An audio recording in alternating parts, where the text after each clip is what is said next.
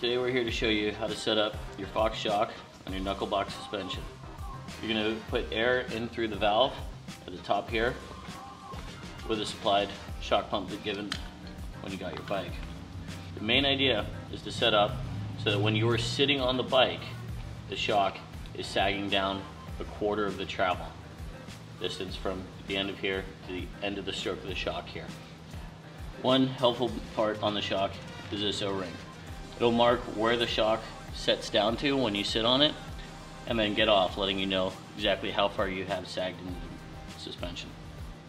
One great place to start is on the air reference chart. According to your rider weight, you can then set the air pressure in the shock depending on which frame you're riding. To start, we're going to take the valve cap off of the shock, putting it to the side, and then taking our shock pump, take the straighter end, screwing that onto the shock. Once it's fully engaged, the gauge needle will move to what the pressure is in the shock. You then want to pump that up to what your starting pressure should be according to that gauge.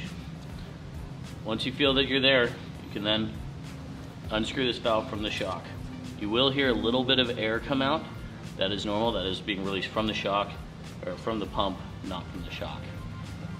Next, you're going to take the O-ring on the shock's body, slide it all the way up to the top of the shock, the base of the air can sleeve. Next, you want to get on the bike, full weight on the bike, so lift your feet off the ground, letting the shock sag into the appropriate spot. Then without compressing it, get off gingerly and checking the distance between the O-ring and the shock body, making sure that it is a quarter of the distance of the entire stroke length of the shock. You can then change the pressures accordingly to get that desired result.